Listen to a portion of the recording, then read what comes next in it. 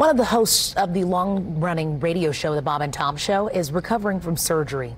Tom Griswold underwent heart valve surgery. The show says that Griswold is doing well, but is not expected to be back on the program for several weeks. His co-host Bob wishing Griswold a very speedy recovery. He tweeted this saying, "Tom has the biggest heart in the world. I'm glad doctors repaired it so he can keep you smiling every morning." Remember, you can watch a condensed version of the show on our sister station, My NDTV 23, during the week at 11:30 p.m.